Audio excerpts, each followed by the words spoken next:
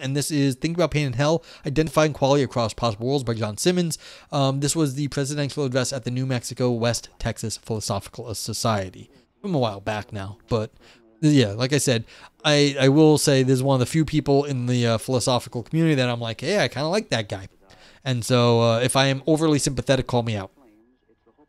Anyway, the purpose of this paper is to show why conceivability arguments do not pose a significant challenge to naturalistic explanations of consciousness. So maybe this guy's already on Ivan's side. The kind of conceivability arguments that are prominent in recent philosophy of mind are premised on the notion that our capacity to conceive of some state of affairs supports a claim about what is or is not possible. What do we mean by conceivability? To begin with, conceiving is understood to be different from merely imagining or saying.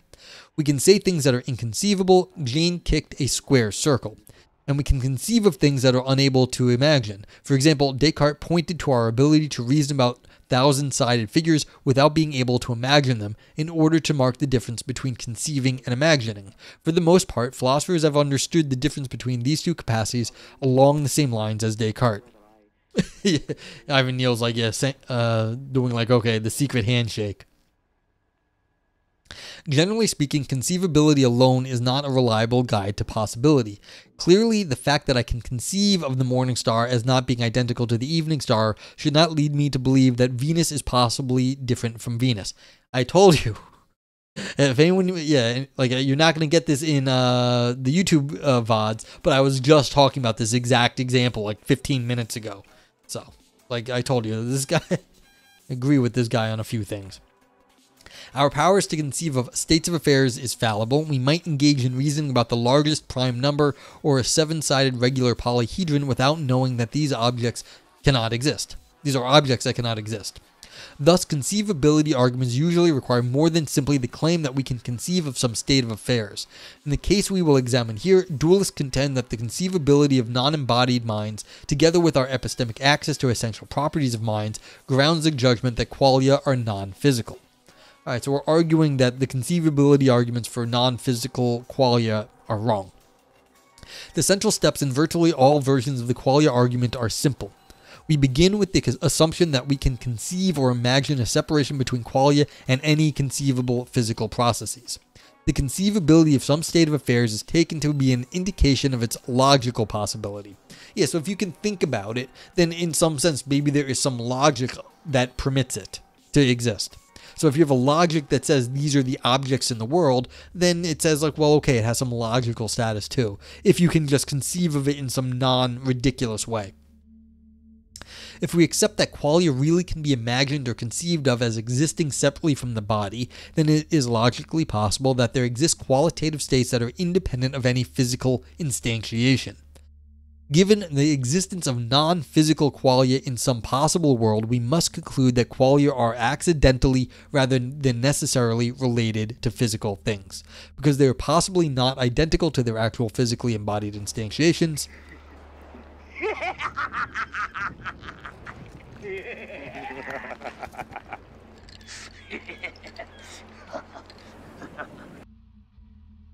Exclamation lurk. I did not know that was coming. Thank you for the lurk, Aristotle. Anyone who doesn't know our buddy Aristotle, go follow him immediately on my shout out. He's a good buddy of the stream and a good man. And yeah. So thank you for the resubscription. Thank you for the exclamation point lurk as the new TTS is working. And so that's cool.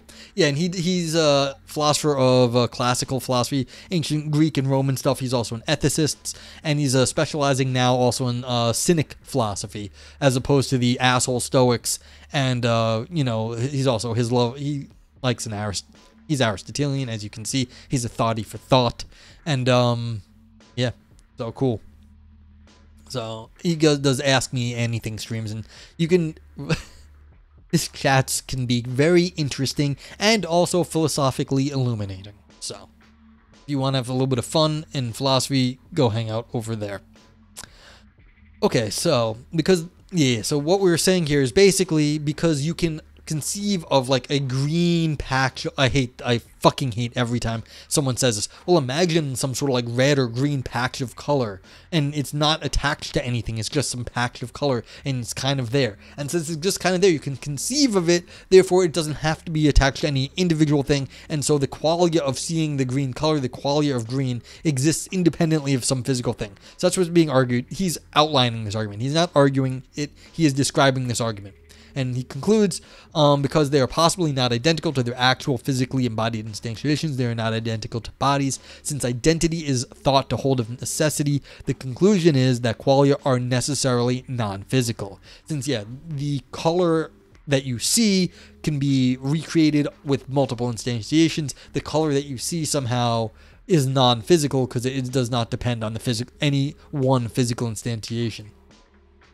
Okay, so many philosophers are convinced of the ontological peculiarity of the phenomenal experience because of arguments like this one, and because of what they take to be the impossibility of necessary a posteriori identity statements linking minds and bodies. Saul Kripke provided the crucial components of the argument in naming a necessity.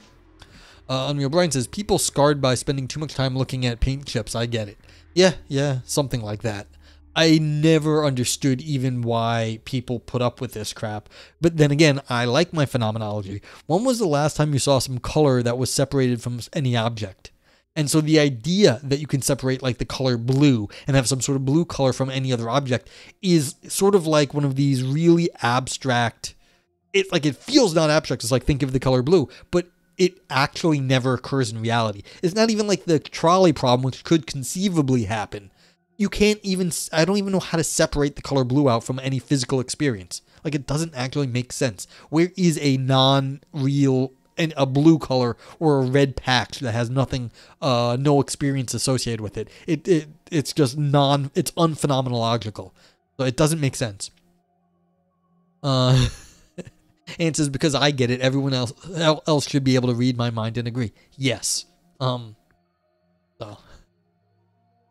But again, I've had all sorts of problems in describing philosophy to other people. It just seems like whenever I have experiences, I can describe them, but then other people do it. I'm like, that doesn't even make sense to me when you say things like, imagine the color like a patch of blue. Like, what the fuck are you talking about?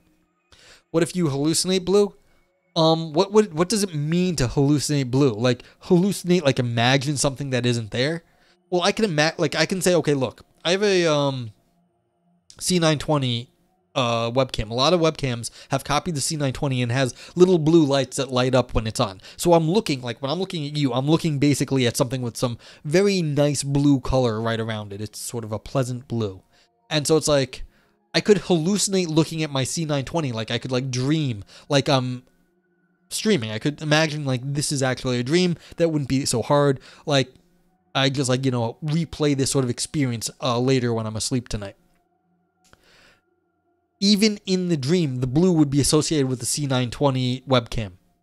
It just would be. It wouldn't be just some random like blue colors. Like you can push on your eyes and you see like, different colors there. But again, that's the experience of having my eyes closed and like, seeing that stuff. There is always an experience that goes along with it. There is no blue sans experience like without it. It doesn't make it. You can't even like, I have trouble describing it. All you can say is hallucinate. But then if you push on what you really mean by hallucinate, describe it more specifically. I don't understand what it means. Like it doesn't mean anything.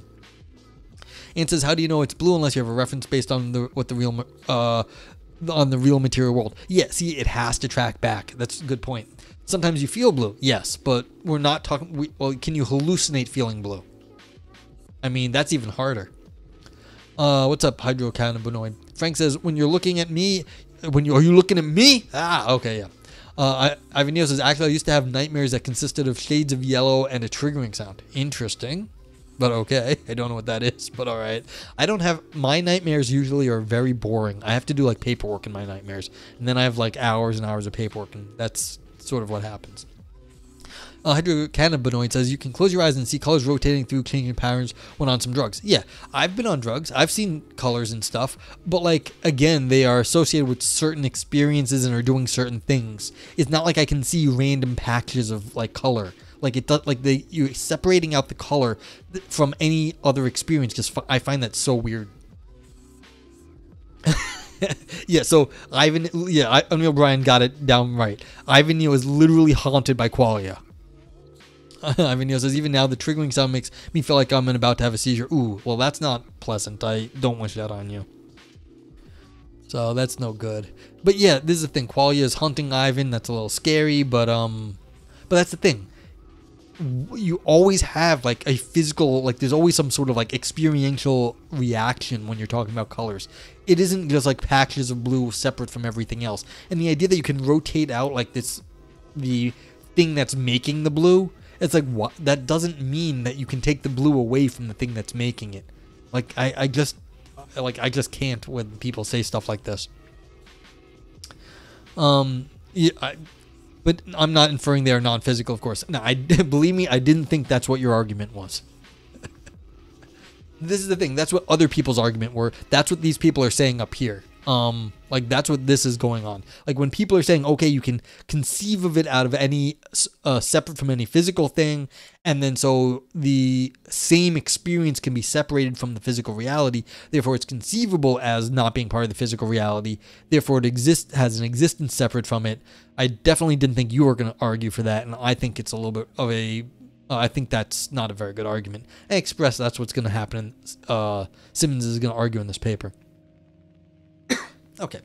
Philosophers have expressed many reservations concerning the standard formulations of the qualia argument. However, the present paper is focused on an additional premise that is not discussed as frequently and that must be assumed in order for conceivability arguments to have any bearing on progress in the scientific understanding of consciousness. This extra step is the claim that the disembodied experiences that we can conceive are identical to the actual experiences that serve as the content of phenomenal judgments. Yeah. Well, this is a point hydrocannabinoid. Yeah, maybe not the best example, but that's not your fault. I'm very against these sort of things. So I have things prepared to say. Like it may be a good example. I wouldn't even be surprised if that example gets brought up in this paper, but like I was like, I'm ready to attack this stuff. Okay, so Symons is saying, I don't know if it's Symons or Symons, but John here is saying that basically, even if you were to have a sort of a hallucination of a blue patch that has no bearing on reality, how do you actually know that the two things line up? Is it just in your head, maybe? Okay, so identical to the actual experiences, or is it something different? So how do you, this is the argument here. Okay, I can't highlight. Yeah, ready to fight. So I was like, yeah, this is the big argument. Like, how do you know that the qualia are actually the same as the physical experiences? Let us begin for the sake of argument by granting to the dualist that something like a quail can be a quail. See, I like John. He's using the singular of qualia. Qualia are the multiple. The quail is the individual. You people to know that we should all call them quails. And that's kind of fun. Typically, my hallucinations are crickets on my shoulder. Interesting. What's up, Eudaimonia? I mean, are they friendly crickets? I mean, if you got like a Geppetto, like you're in Pinocchio, and you've got a Geppetto, that's kind of cool. So, quail can be conceived as being separate from the body. This assumption is probably unsound, and I'm inclined to think that we need bodies of some sort in order to feel anything, but even given this assumption, the dualist cannot get very far. So we're granting the dualist that something like a quail can be conceived of as being separate from the body. So maybe the qualia or quail can be outside the body. Quaaludes from the Jiminy, yeah, Jiminy cricket. Sorry. People were making fun of Liza P on Twitch, and I was watching their streams, and they were saying it wrong on purpose, I think, or because Liza P said it wrong. So it's Jiminy Cricket, yeah. Geppetto on your shoulder would be creepy. Yeah, so I've got it. Oh, you're right. I just said the wrong thing. I apologize. They weren't making fun of it with Geppetto. I just said the wrong thing. Thank you, Frank. But yeah, they were making fun of it in some streams I was watching. Okay, so this assumption is probably unsound. I'm inclined to think that we need bodies of some sort in order to feel anything, but even given this assumption, the dualist cannot get very far. Is this guy's philosophy the origin of Jiminy? Who? Geppetto? I mean, it's an old story of Pinocchio, if you don't know it, Eudaimonia. But I don't know what the origin of Jiminy is. It might be, but I don't know. But yeah, if you don't know the Pinocchio story, it's a classic fairy tale at this point. This is because the dualists must show more than simply the conceivability of non-physical qualia. They must also show that the conceivability separable qualia are identical to the content of our fleshy phenomenal judgments. There are good reasons to doubt this identification in the kinds of cases that are ordinarily taken to be evidence in support of dualism. At the very least, it will take the dualist a few more steps before she can convince us that the pain suffered by tortured souls in hell or the ecstasies enjoyed in heaven are relevantly similar to my fleshy pains and pleasures. In order to justify the claims that qualia the qualia one experiences are the same as the qualia one imagines, one has two options. First, one can simply stipulate that one is talking about the same thing, and alternatively, one can make reference to the shared properties that the embodied and disembodied phenomenal experiences share in common. For reasons I will describe below, the strategy of simply stipulating that the imagined qualia and the content of phenomenal judgment are identical fails to support the dualist conclusion. In the case of reference to common properties, the modern dualist usually points to our special epistemic relationship to qualitative experiences of feelings like pain. According to Kripke, for instance, our ability to conceive of disembodied pains depends on our having incorrigible access to the essential property of pain, its painfulness. In fact, on Kripke's view, our epistemic access to pain qualia is inextricably entangled with their ontological status. Our access goes hand in hand with their existence. Yeah, so basically, the idea that you feel the pain, well, that is what the pain is in some fundamental way. That is, the pain is what you feel is what the pain is. If we are to identify our imagined disembodied qualia with our corporeal pain qualia by reference to shared properties, then either the essential painfulness must be picked out in both instances, or some other means of identifying the embodied and disembodied qualia must be defended. I will argue that it is not a straightforward matter for us to pick out the painfulness of disembodied pain qualia. Okay, I see what's happening here. So the idea is that either it's a shared thing, and then you have to be able to identify that stuff. But if it's not a shared thing, it's that there's a qualia of pain out in the world. How would you know it was pain without actually feeling the pain yourself? And then it would be pain in you, not pain in a quail in the world. A quail of pain, like a quail of blue. It's much easier to say there's blue out in the world, but you'd also have qualia of pain. So that's interesting. So what he did was he shifted the normal examples of qualia from color to physical feelings like pain. So how would there be a nice someone rubbing your skin when there's no skin? Just go like this or something. How would that exist out in the world? That doesn't make the sense where you could say, oh, you think you see a patch of blue. That makes more sense than you think you feel something rubbing your hand when there's no hand over there. That's stranger. Okay. So while it is possible to imagine some mental property existing separately from the body, the advocate of separable qualia must show why these imagined disembodied things are relevantly similar to the ordinary contents of phenomenal judgments. Many of us like to think that we are imagining the pains of the damned or the ecstasies of the angels, but I will argue we cannot claim with confidence that such disembodied states are similar enough to our qualia to warrant anti-naturalism with respect to human conscious experience. Okay, the essence of pain. This is kind of metal. The essence of pain. Kripke gives us the central argument for the modern dualism in naming a necessity. We shall see his argument rests on the view that we can have a special kind of epistemic access to pain qualia that makes our ability to conceive of them as being distinct from the body more than idle fancy. Why does Kripke think that when I am conceiving of my body as being separate from my mind, I am not just making a mistake? Perhaps, for example, I am making the same kind of error as a person who believes that H2O is distinct from water, or that lightning I see is distinct from massive electrical discharges between the clouds and the ground.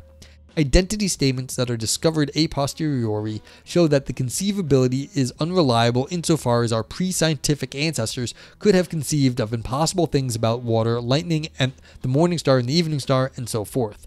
For example, prior to the discovery of the morning and evening star, our ancestors may have mistakenly conceived as the two of being separate. Yeah, so it's if you are in a certain part of the world, you can see Venus in the morning and the planet, in evening if you're looking up at the sky.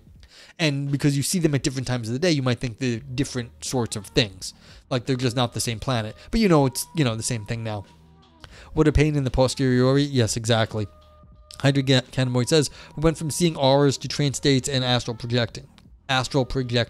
Yeah, so that's the question here. Where do these things exist? Like, we see them physically, or can they exist separate from us?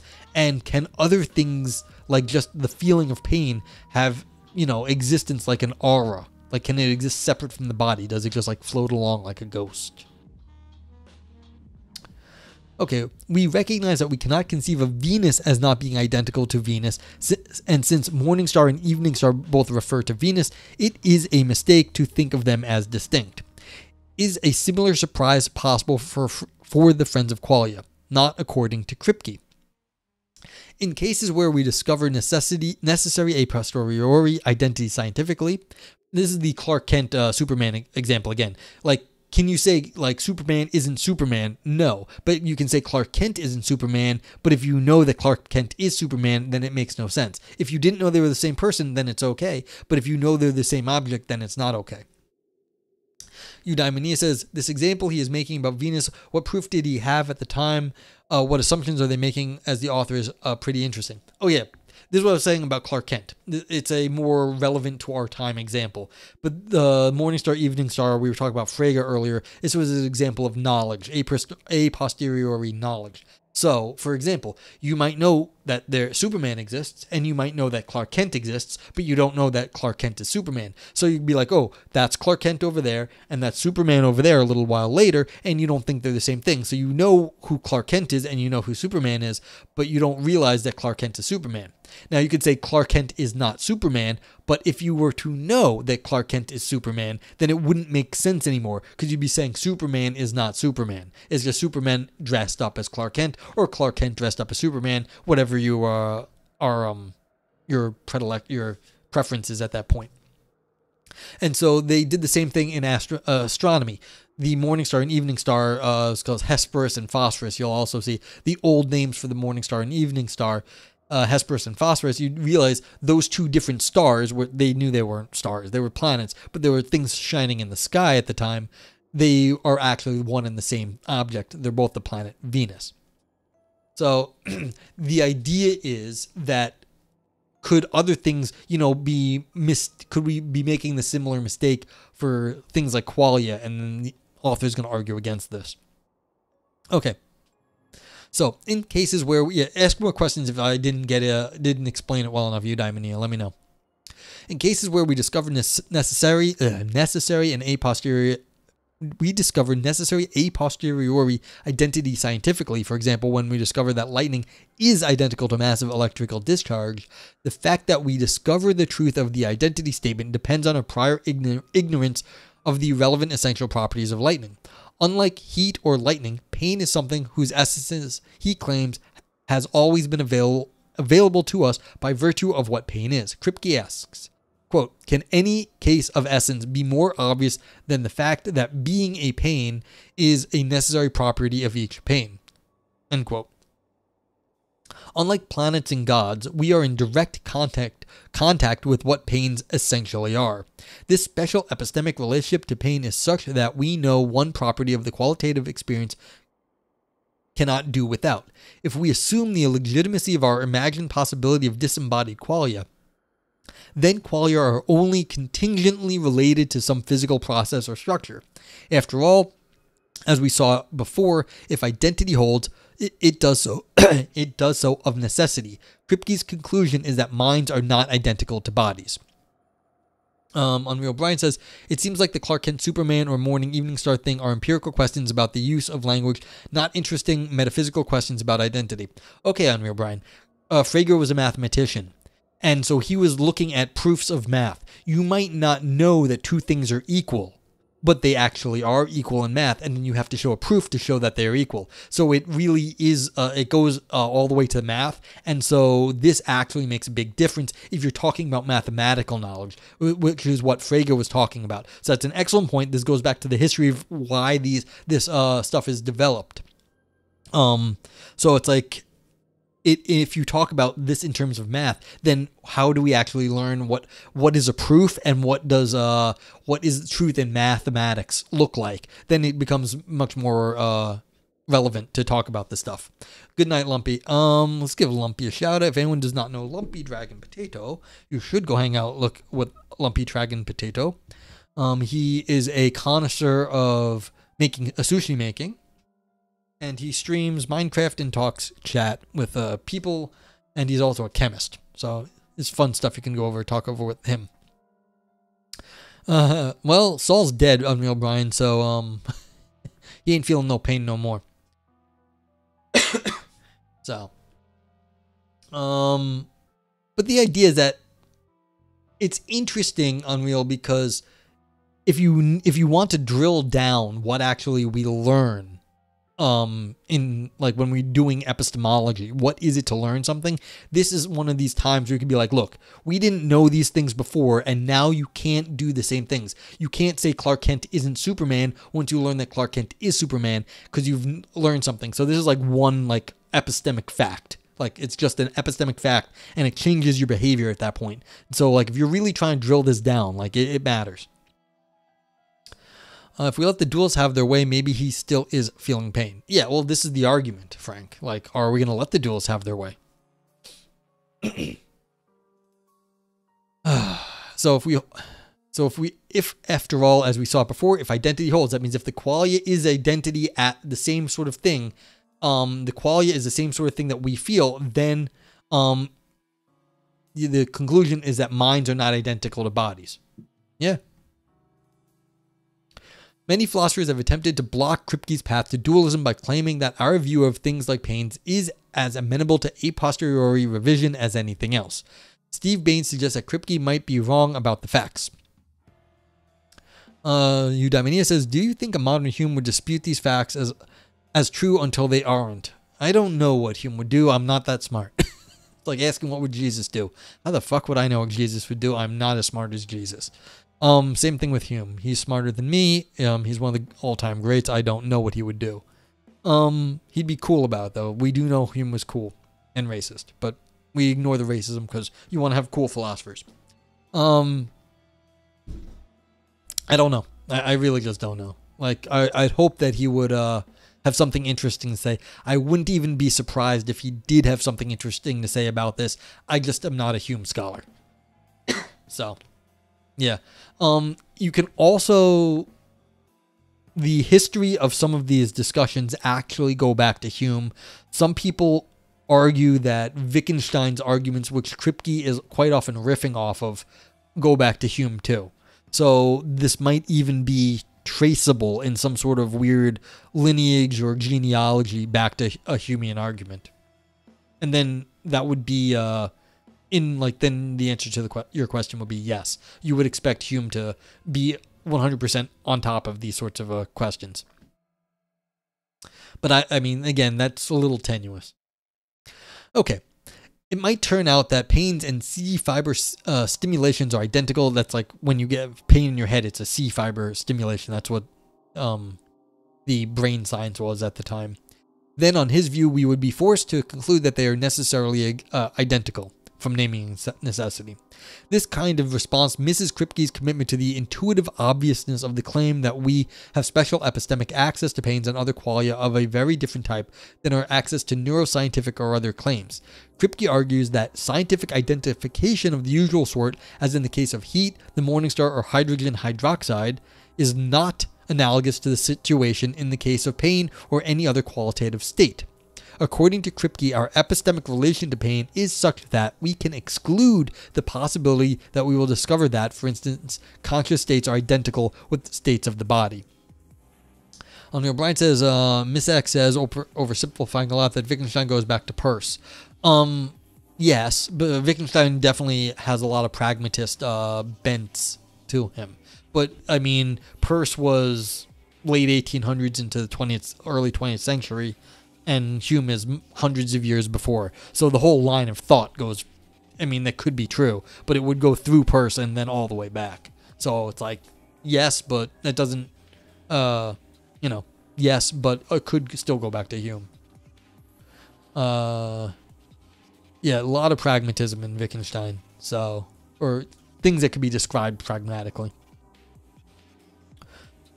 Okay. So, according to Kripke, pain presents its essential nature to us in such a way as to make the sincere judgment that one is in pain infallible. So while our ancestors might imagine the morning star and evening star as separable things, they can only do so by virtue of being acquainted with the accidental properties of Venus. Yeah, because you can see it at different times of day. That's an accidental property when you're looking at it. If visual inspection of Venus provided access to its essential properties, then they could never have made such a mistake. Likewise, according to Kripke, since we know precisely what pain is, in its essence, we can see that it is within God's power to have created an organism like me in every physical respect, but without the extra qualitative experience of pain. Since identity cannot hold contingently, pain and brain processes are not identical. Yeah. I guess this is a quote. Quote, to be in the same epistemic situation that would obtain if one had a pain is to have a pain. To be in the same epistemic situation that would obtain in the absence of pain is not to have a pain. And pain is not picked out by one of its accidental properties. Rather, it is picked out by the property of being a pain itself, by its immediate phenomenological quality. Thus, pain, unlike heat, is not only rigidly designated by pain, but the reference of the designator is determined by an essential property of the referent. Yeah, so pain, when you feel pain, like you can pinch yourself or something, you'd be like, okay, that is what it is, and the only thing that it is that exact thing. There are a number of prominent responses to this line of argument in the literature. Michael Della Rocca argues that Kripke begs the question by assuming that pains are essentially mental. While Kripke acknowledges that pain may have the accidental property of being related to some physical mechanism, the philosophically relevant aspect of our epistemological access to pain is via its immediate phenomenological quality. This phenomenological quality is, in turn, an essential property of pain. Painfulness happens to be the essential feature of pain that we use to pick it out, and this fact, along with the conceivability of disembodied qualia, is enough to demonstrate that pain is essentially non-physical. Of course, Kripke allows the possibility that pain may have other essential features in addition to its phenomenological quality, but none of the necessary a posteriori identities we discover will trump the essential property that pain has of being painful.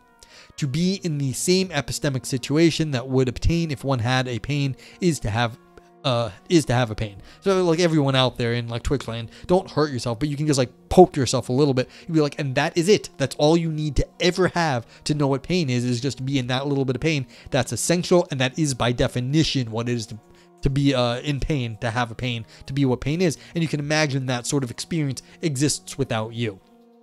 And so that's the argument here. Okay. Richard, again, so you can try to separate that from the mental, but it doesn't matter because that's the experience of pain. That's it, the phenomenology. You don't need any mental or scientific stuff to be going on in addition. Richard Feldman and Bill Lycan have argued against the idea that painfulness is essential to pain. While their arguments deny a particular property of pain, the present paper grants for the sake of argument the painfulness of pain while challenging the identification of our pains with the imagined pains that we think might be suffered by disembodied beings in some possible world. Okay, so yeah, so we are defining it that way, and we're not going to talk about things that don't identify the feeling of pain with pain. So this is taking longer than I expected, but that's okay. Thinking about pain, access and existence. Let us examine the notion that essences of qualia present themselves to us in experience. On the one hand, there is something very natural about this way of thinking about experience. There's something intuitively obvious about the idea that the experiences in question are picked out, at least for us, by the fact that we are aware of them and form judgments about them. In the case of pain, it is its immediate phenomenological quality seems to compel us to judge our pains as pains. Yeah. While it is difficult to imagine having experiences that we are not aware of, we seem able to imagine experiences about which we form no judgments. Some experiences might even be intrinsically resistant to judgment, or perhaps some personal deficiency means that I might never be able to adequately capture the true nature of my experiences. I might be unable to form judgments about some or all of my experiences, or I might be weirdly built and might systematically misidentify or erroneously describe my experiences. So while there may be an ineliminable conceptual connection between awareness and qualia, it is clear that there could be qualitative experience that escapes my capacity to form phenomenal judgments. I mean, I guess, like, you could experience something and, like, the experience of God, like some, like, magical thing happens and you're just like, I don't know what happened, but, like, I had an experience and I can't describe it. So, like, some miracle maybe, or the experience of that. There may be cases where my capacity to make a judgment about some particularly subtle flavor or aroma needs to be fine-tuned, but in the case of pain, Kripke says, the qualia and the epistemic situation are inseparable. There is a great deal to be said about our access to qualia, but for now, let us restrict ourselves to two lines of responses to Kripke's view of the epistemic situation of the person suffering a pain. In what sense might the person be wrong about the painfulness of the pain? First, she could judge an experience to have been painful before correcting her judgment. She might come to recognize that she was wrong for some reason. Michael Tye has considered cases of this kind in his recent work. Second, as Valerie Hardcastle discusses, empirical work in neuroscience and psychology have shown that the discriminative and effective motivational aspects of pain are separable. What this means is that I can judge that I am in pain without finding the pain distressing or even bothersome. I can have a pain that is not painful. Let's consider both lines of response. Tye challenges the inseparability of qualia and the epistemic situation in the following example. Quote, suppose, for example, you are being tortured. A red-hot poker tip has been touched to your back 9 times. You feel excruciating pain each time. On the 10th occasion, you see the poker as your torturer moves from in front of you to behind you, and you expect to feel intense pain again.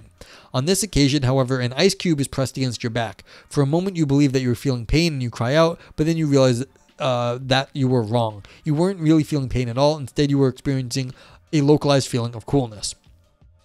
Eudaimonia says, opiate addicts create a new pain in these contexts. Yeah. So, like, this is not so uncommon. Like, you may not experience this yourself, but as Eudaimonia points out, this happens semi-regularly. In this case, we are presented with the intuitively plausible case of painfulness in the absence of pain. Let us now examine a case where subjects report pain without painfulness. Valerie Hardcastle presents, revealing consequences of disorders in the experience of pain, and explains how at least 2 important subsystems, discriminative pain processing systems and effective motivational pain processing systems, comprise the normal perception of pain. Pain is, at the very least, more complicated than Kripke's view presupposes. Hardcastle writes, for instance, quote, ingestion of morphine and other opiates, and there we go, eudaimonia, lesions to the medial thalamus, and prefrontal lobotomies all result in sensations of pain without a sense of suffering and without producing characteristic pain behaviors, wincing, moaning, complaining, etc. In these cases, patients can localize their pains but are not upset by the fact that they are in pain. Yeah, see, I've said this before, I'll say this again. If you are thinking some example in philosophy a lot of times when reading it, and it's because the author wants you to think these things. They have set up their paper in a way that you are thinking along with them. And then if they can do that, if they're writing well enough that you are thinking along with them, they're in control. They're in the driver's seat, and you're going where they want you to. So it's like these people are very, very smart, and they set things up like this. And so, like, this happens quite often on Philosophy Roulette. Not often enough, in my opinion, but like if they set things up that they know what you should be thinking, and quite often you are. Okay, so in these cases, patients can localize their pains but are not upset by the fact that they are in pain. We can all get reverse effects to a degree. Fentanyl causes one to react in pain, yet inhibits our discriminatory abilities for the pain. Lesion studies and studies using spherectomies show that even with cortex completely missing, we can still have a pain sensation. We simply lack fine localization and intensity discrimination. Patients with Parkinson's disease and Huntington's chorea often have a pain sensation but are unable to indicate exactly where they feel the pains.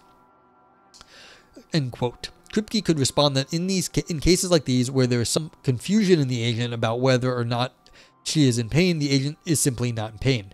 Kripke's strategy is simple. By connecting the phenomenal judgment of pain to the essence of pain, he simply insists that if there is any confusion as to whether one is in pain, one is not. Kripke must also deny judgment that one is in pain, are also subject to the problem of vagueness. As Tim Williamson excuse me.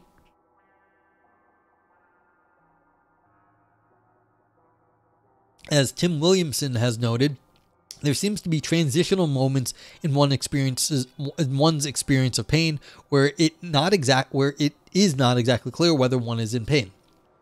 Even when one might think that one is in pain, perhaps there are occasions where it would be more accurate to identify the discomfort as boredom, despair, humiliation, irritation, or anxiety. The experience of pain does not seem to function like a binary switch. Unless Kripke is willing to countenance qualia as ontologically vague, the apparent vagueness in our experience of pain must be denied. Pain must operate like a binary switch. So, not only does the apparent vagueness in our experience of qualia threaten the notion that phenomenal judgments are infallible or incorrigible, if one accepts that we can form true but vague phenomenal judgments, it is also threatening the ontological side of the idea that pains are essentially painful. Let us call the claim that being in pain requires that one knows that one is in pain the joint access existence condition for qualia. So that's AE. Ty, Hardcastle, and others would likely agree that AE runs counter to both the contemporary neuroscience of pain and also, as Ty's example shows, to a common sense view of pain experiences. As we have seen, AE depends on the unmediated presentation of the essence of pain to the epistemic subject. Okay, so basically we've got this, like if you push down and you make yourself in a little bit of pain, when does the pain start? So you're pushing down, you're anticipating the pain, and then you get to a spot where it actually kind of hurts a little bit. So the question is, when did the pain actually start? And they're saying it's vague, like you don't actually know when did the pain start, when did it not, then you're saying pain is vague. And all of a sudden, if pain is vague, then the qualia is vague. Because if you can have vague pains and you have vague qualia, and so can you imagine a vague pain out in the world? Does that make sense all of a sudden? And that's getting harder. And you can see what's happening here, at least in the way I understand it, is that, look, the experience, like your experience of pain or color, they're all tied into your whole sort of experience of the world. Once you separate them out, it doesn't make so much sense to talk about like the qualia of blue, the quail of blue, or some quail of a specific pain. And that's what this vagueness is doing. It's forcing you to be in the vague situation, which is sort of like this in-between experience. It's forcing the experience on you. So that's an interesting strategy going on here. That's where it's trauma umbrella catching all the pain. Yeah, so, and this is the point. Like, that's exactly the point you're diving in. If you're going to catch all of this, it stops making sense to say there is a specific one qualia of the pain that you can identify out in the world that's separate from, any physical reality. Guantanamo Hell and My Ingrown Toenail. That's a hell of a title for a paragraph, section. Consider the case of relatively mild pain, like the pain of being tattooed, the pain of muscle fatigue, or the pain of a blister from exercise. Pains of this kind depend in large part on one's attitude towards them. Specifically, one's attention to them seems central to the experience of the sensation. Boredom, for instance, makes my experience of the tattoo needle feel more unpleasant than it might feel otherwise. When I can see the artist at work, when I can talk with him, I remain attentive to the action of the tattoo needle, and I can feel what it is doing to my body without experiencing any negative effect or motivational states. Effective or motivational states. And says, I hate getting tattooed, it hurts a lot, lol. Yeah, I mean, maybe, I suspect different people feel pain differently.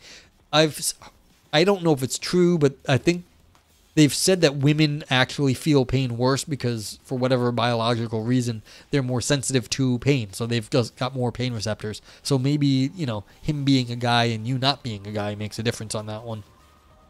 But yeah, that's not to say that the effect of what you're doing at the time when you were getting tattooed does not change your perception of it. I'd assume that still holds, though.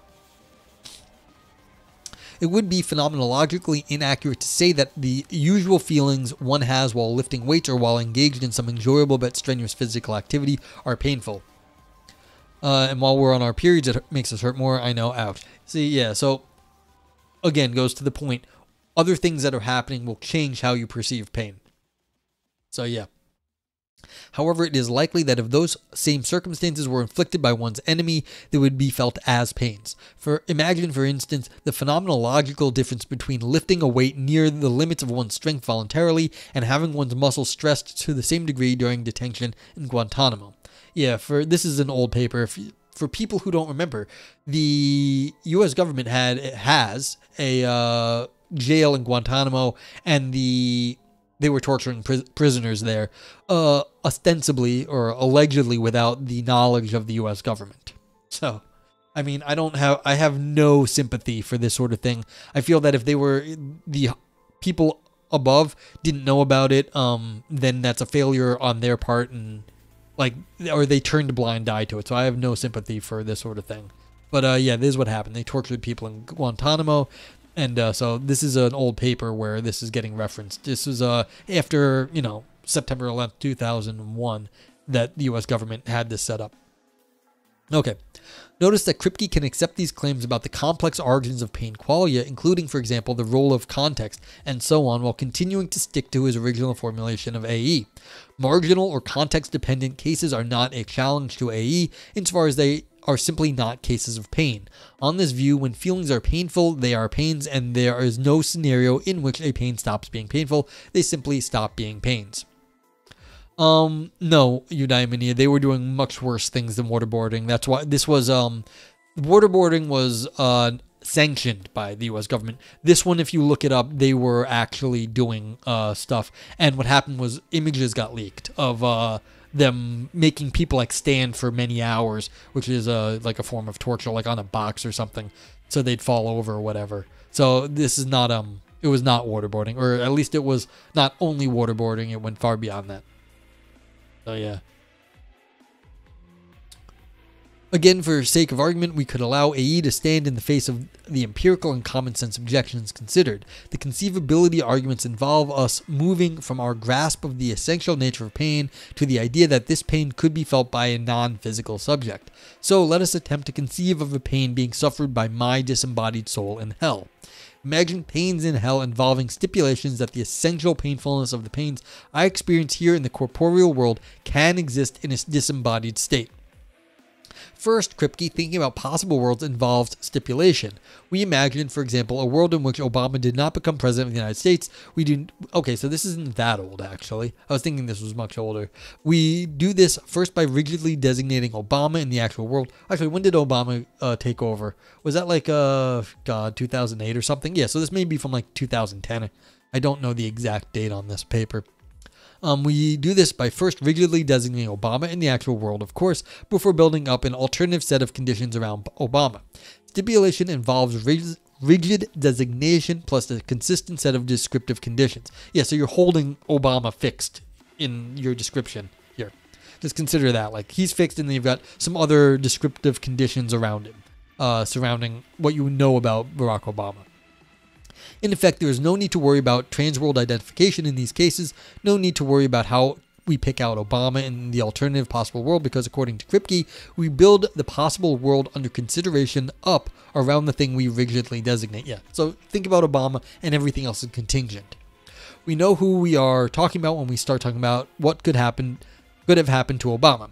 Similarly, in the conceivability arguments that we are considering, pain rigidly designates the kind of things we know here in the actual world, and we are right about the reference of the word pain according to Kripke because, quote, the reference of the designator is determined by an essential property of the referent, end quote. Concerns about the necessary and sufficient conditions for transworld identification of pain are irrelevant for the same reasons that he dismisses the demand for a developed theory of... It's moving around a little bit. Oh, this is just cut. Of TWI. On Kripke's view, Obama is picked out via the rigid designation, which must work via some connection to the Obama we know in the actual world. Similarly, pain is picked out via our actual experiences of painfulness. In order to insulate AE from the kind of contextual or relational considerations of the kind posed by Ty and Hardcastle, the argument must assume that our reference-fixing experiences of pain are not characterized by any properties that are extrinsically related to the body or any other non-qualitative feature of the actual world. The elimination of any reference to physical properties, context, or other relations is required in order for the argument to go through. AE's reliance on the non-relational and context-free essential property painfulness comes with a price. As we shall see, it imposes difficult for the kind of conceivability argument that we are considering here. Yeah, so always, like I said, it's always tied to an experience. Always. You have to take all of those away if you're going to say pain out in a disembodied state. Let us consider my disembodied counterpart suffering for his sins in hell. Valbo says, possible world Barack is Obama. Yes, that is correct. That's actually pretty good. Is that yours? I mean, I wouldn't be surprised if that actually got used in a paper. So we've got Barack Obama and Barack Obama for other possible world Obama. Let's consider my disembodied counterpart suffering for his sins in hell. If the conceivability argument is successful, our ability to conceive of a disembodied mind suffering pains like ours suffices to support dualism. But should we be confident that the kinds of pains we are imagining disembodied John undergoing are similar to the pains we experience in our embodied lives? Yes, Kripke could say, we can simply stipulate this is so. Yeah, so if you're just imagining some disembodied version of yourself, the pains they feel are just by definition your pains. Valpa says, I'm sure someone else uses it, but you just thought of it. Sometimes there's you can score a bunch of internet points and philosophy points by using a good turn of phrase. You get yourself a few extra eyeballs on your paper. And this guy addresses solipsism. Whoa. Oh, well, yeah, we're getting there. Well, I don't know about solipsism specifically, but we're getting to disembodied experiences, so it's not far off, I guess, in terms of subject matter. Yeah, we're talking about disembodied minds. Yeah. So I don't think the discussion is minds in jars are still physical, though. So I guess, yeah, we're very close to that sort of thing. Yeah. So, fair. That's a good point. Okay. Rather than remaining at the level of a type pain, let's think about a specific token of pain. Consider pain 27. So this one, if you actually just, pinch your own, push down with your nail on your own figure, let's call that pain 27. Okay, yeah, so this is exactly the sort of example he's using. Let us say that this is the experience that I have when my 3-year-old stands on my ingrown toenail. So yeah, you're getting poked by your toenail. Let us say that I had this pain for a few moments ago and I regard it as being pretty serious pain. Yeah, those hurt. At this point, I consider how pain number 27 might feel to my disembodied self in hell. Notice I claim to have stipulated that pain number 27 is the same sensation that I have rigidly designated as pain number 27 in the actual world. It occurs to me that pain number 27 could be felt as a sweet relief from another pain, say the usual pains that will be inflicted on me in hell. If the devil decides to give me a break from the usual treatment and bumps me down to pain 27, would it be felt as pleasurable? If so, then number 27 is not intrinsically painful. Common sense tells us that the pains are painful relative to other experiences. Their painfulness is determined extrinsically by, for example, the past history of pain and so forth. But does it make sense to say that in some possible world, number 27 is not a pain? Okay, so I guess you could make a threshold theory that anything over a certain threshold would be a pain. But if you're using a relativistic theory where your scale is all on relative, then yeah, if you're in much, much worse pain, then that light pain might not feel painful to you after a while. Okay. Recall that in response to Ty and Hardcastle's objections, the advocate of AE would insist on the privileged epistemic access that we have to the essence of pain, such that if a feeling is not painful, then it is not a pain, and of course, if it is painful, then it is a pain. The trouble for the conceivability argument arises when one tries to combine the strong version of the AE principle for pain with the stipulated existence of disembodied pains in the conceivability argument. So, for example, if one stipulates that the disembodied John has pain number 27, one must combine the rigidly designated object pain 27 with the descriptive conditions governing the imagined scenario. We could certainly stipulate that we are talking about pain number 27 in hell, and could provide a consistent description of the predicament facing disembodied John. However, notice that this does not suffice for the purpose of the qualia argument. Given the descriptive conditions, hell, the history of far worse suffering than pain 27, we are faced with the possibility that pain 27 might not be a painful feeling under some circumstances. It is quite plausible to think that pain 27 might not feel the same way as it does in the actual world, given the distinct descriptive conditions governing those worlds. So, in order to block the possibility that pain 27 is not painful, the dualist will be forced to exclude some kinds of descriptive conditions and therewith some possible worlds. And this is what I was saying, you need a limit. You have to have a hard limit, and you have to say anything beyond this is pain and anything isn't. So this is exactly what author saying here. You have to exclude some kinds of descriptive conditions. So you can't say, you have to say this is always a pain past this limit, and any other description of it is wrong. Vipers, what's going on? Let's get this party started. As you have requested before, this man is from Cork. We are reading a philosopher that I've recommended to you before. I found out he is actually from Cork originally. John Symons is someone I actually think is pretty smart. So we're arguing that qualia is stupid, and I agree with that statement. And we're trying to figure out why qualia is stupid. Basically, because the author is now arguing that you always need a context, and you can't get away from that. So yeah. Okay. And I'm planning on making TTS for channel points, and then you will be able to screw with me. But I have not got that hooked up yet. But these are the news of the day. Okay, on Kripke's view, for pain 27 to be what it is, it must be painful. However, if there were enough changes to the world around pain 27, we can easily conceive of situations in which it could not be felt as painful. In such cases, if we identify pain number 27 with its painfulness, then we must acknowledge that there are some worlds in which it would not exist. Yeah. That's the rebel country? I did not know that. This should not be such a strange conclusion for the dualist to accept. After all, she will acknowledge that there are worlds in which there are no subjects, or worlds in which subjects are not capable of experiencing pain 27 as painful for whatever reason. The conceivability argument works through the stipulation of a rigidly designated object, the particular quale in a possible world that is fixed by some set of descriptive conditions. The kind of objections that we saw exemplified by Ty and Hardcastle involve objections to AE, but even if we accept AE, the descriptive conditions that fix the possible world under consideration are subject to the following, quote, descriptive conditions governing possible worlds cannot be mutually inconsistent, nor can they be inconsistent with the existence of the rigidly designated object whose existence in that possible world is being stipulated. Yeah, so you can't define something as being painful and not painful. If you need to have pain being pain, it can't be both painful and not painful. So even in any possible world. Now, you can have very strange possible worlds nowadays, but like we're ignoring the extremely strange power consistent or like power complete worlds here. Okay.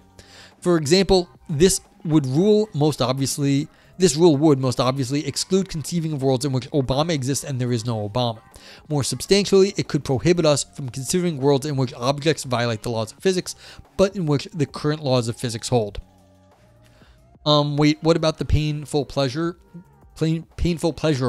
Yeah, so if you're going to say that you are defining pain as according to this feeling of pain right here, but in other worlds, you separate out all the other things that could be separate from what that feeling is. Maybe in that world where everything else in the universe is different, like you're in hell, and that really is not that much of a pain, you wouldn't think of that as painful anymore. Now, and that's the whole thing. If you can, like, what we consider of pain here, say we're just wussy. We're just sort of like these really, really pathetic things, and we think the most minor pain is painful. It's like, well, I'll give you something to be painful about, like really complain about.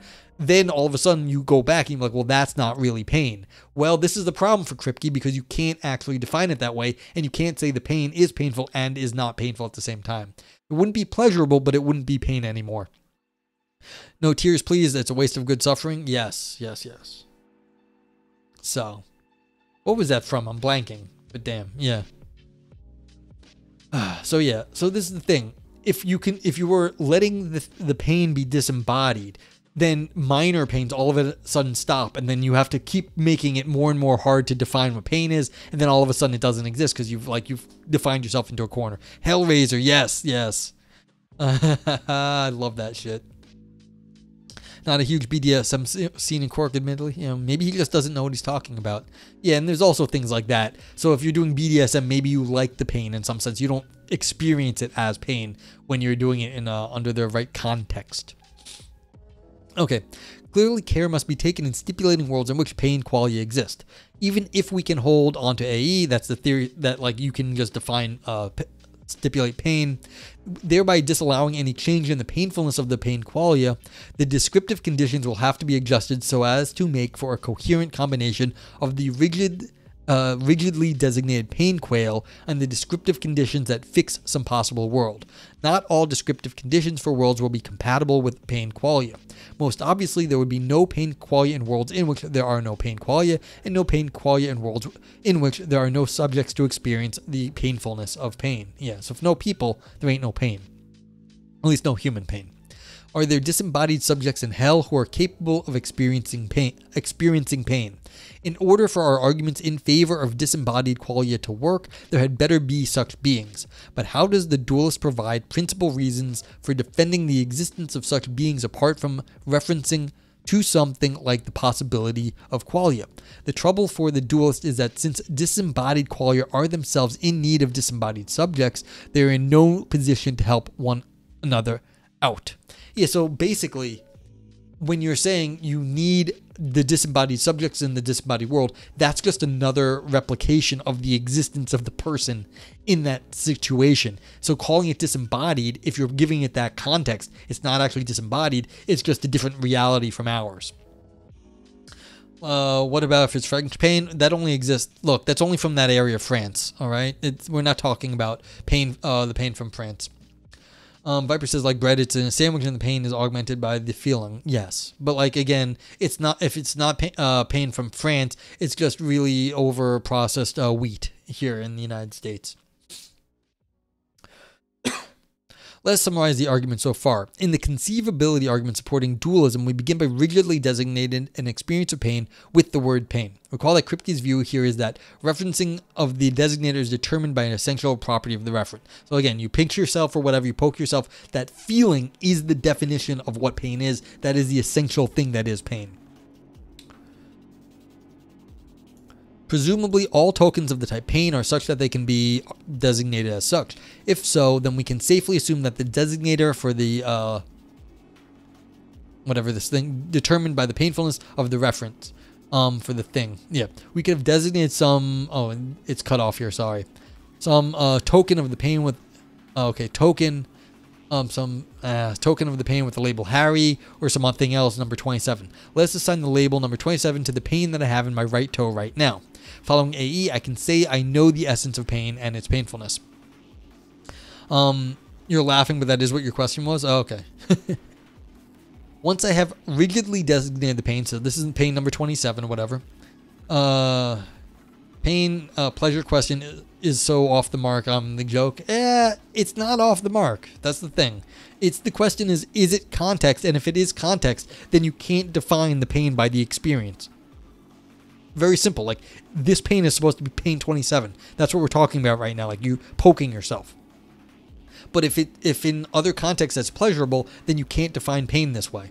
And that's the problem. You can't use the qualia that you think you're using because it depends on context. And then if you just can conceive of it, it doesn't matter if you can conceive of it because it always tracks back to the context and the situation and the experience of it.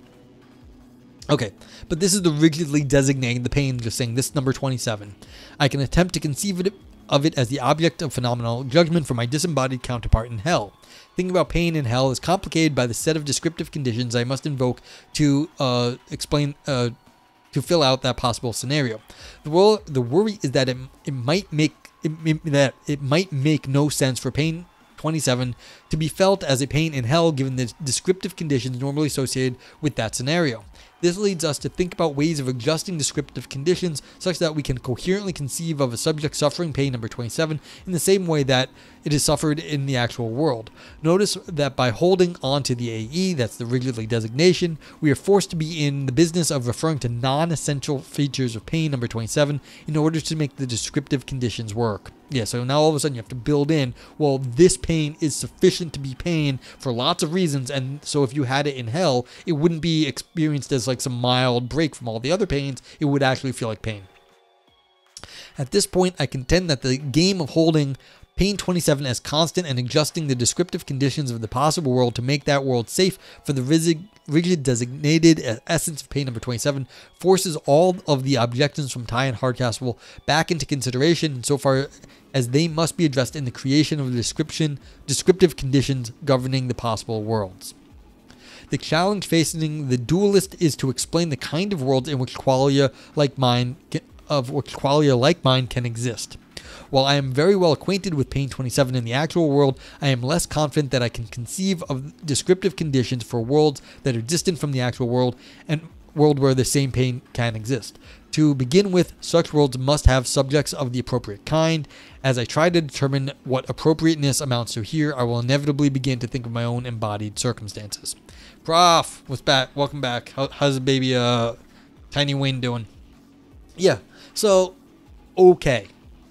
I know this was a little bit of a slog because we're doing metaphysics again. But, yeah. Okay, so this is from 2009. So, yeah. Like I said, it is a little bit old. But, okay.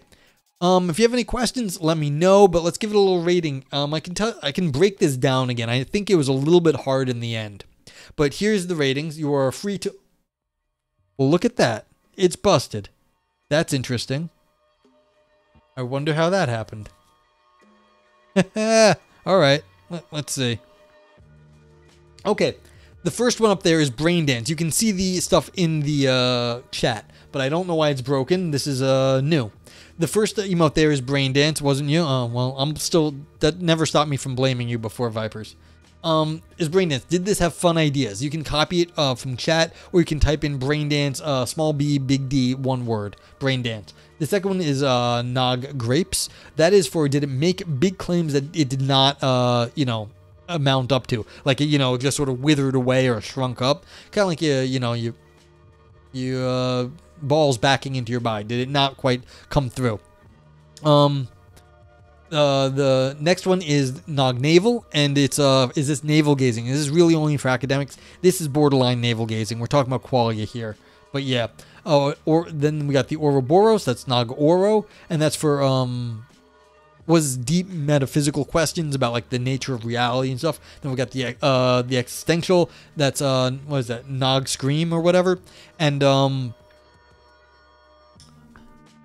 that's it for existential questions. Then we've got the Golden Turd, Nog Turd, write that in chat, and that's for is it shiny on the outside, and then Nog Knife, because that's for analytic arguments. Why do I like this guy? We turned you on to him. We had the same undergraduate advisor, so we're sort of from the same lineage here. Unreal Brian says, I'm not sure what I'd say. Seems like a respectable enough paper. I just wasn't interested in which you wouldn't have encouraged the qualia people. Well, he's not. He's arguing against qualia here. So, yeah. You didn't see it going anywhere. Yeah, so I think really, this is Ivan's highest rating ever. Yeah, you see, I read it because I thought it would be favored by some people in the community. It's not that interesting for other people. Like, this is navel gazing, and so this is why I like, it's really only for people who are interested in this. So it's getting a Nog Navel from me, but that's not to say I don't like it. It's going to be getting a vote yay. It's against people I dislike, which is the qualia folk. And we're also going to get a Nog Knife on this too. Surely a fart would be more suited to all style, no substance. Well, I mean, Golden Turd's not that, it's hard to well, consider this. How would you represent a fart, in a emote? Vipers. Like, you design some emotes, you do it for your channel. I mean, all style, no substance, yes, but I am bound by the, the physical representation of emotes. How do you show a disembodied gas? Okay.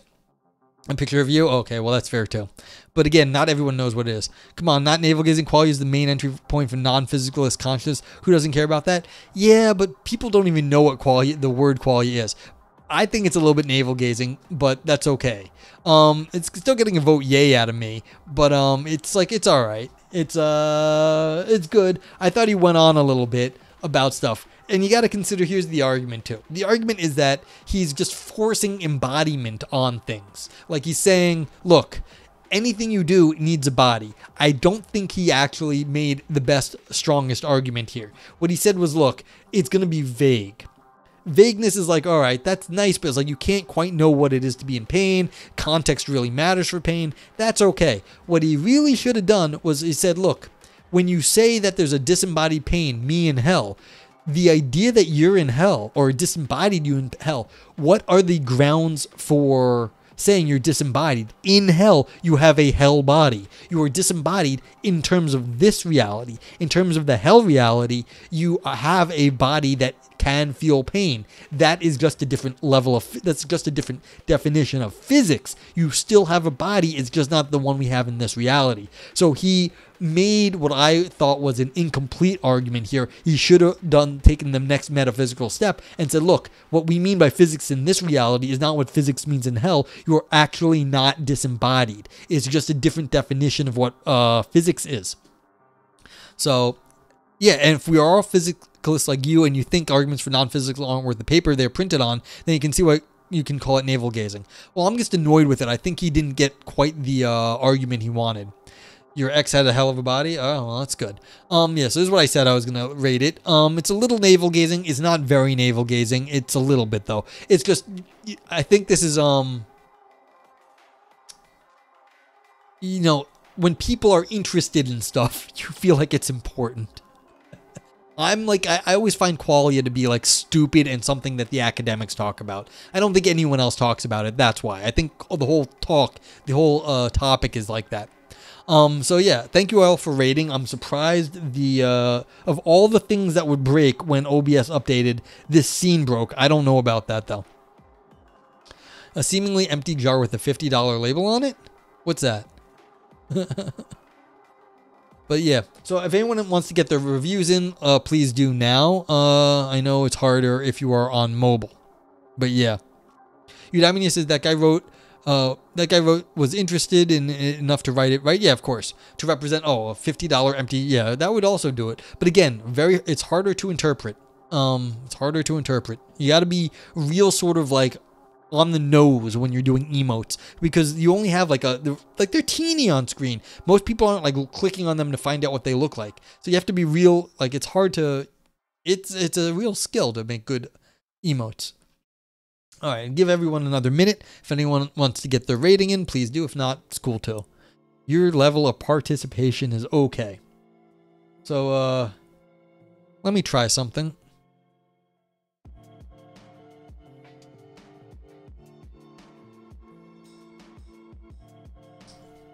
Let's see. Wait, I've got it, a seemingly empty jar with a $1.50 label on it. I've got a new TTS hooked up, so I'm like testing it out. Okay, but Ivan says, I would guess a large majority of people of consciousness think consciousness is non-physical. They use this belief to support all sorts of nonsense, like some person, Kripke et al. Are giving them cover. Yes, and that's why we read this paper, to how do you undermine a Kripke-style argument for this? But again, how many people know who Saul Kripke is and use Kripke-style arguments to defend that? Like, this is not that, I mean, the idea that, like, you're talking about the average person and be like, oh yeah, but Saul Kripke said this. It's like, but like, yeah. I don't think it's a bad paper. I think it's a very good paper, and that's why I read it, as I like this guy. But, I mean, again, it's just, this is for more philosophers than it is the general public. But yeah, really not a bad paper. Like, it's okay. I think he didn't quite push it as far as he should have. I think, but like that said, I completely agree with him. I just think he needed to take another step at the time, but that's fine. But like I said, I completely agree with like the strategy up until not completing what I thought his last step was, and everything else I also agree with. See, like I'm on board with you on this sort of stuff, Ivan. I hate qualia, and I think it's the position that they get used for non-physicalist consciousness is bullshit. But yeah, that's all. Ivan says, yeah, it's one thing for the average Joe to know nothing and believe something false, but they get cover in turn from smart people who get sucked in by Chalmers and Kripke. Yes, that is accurate. But that doesn't save Simon Symons, from writing a paper that no average Joe would want to read either.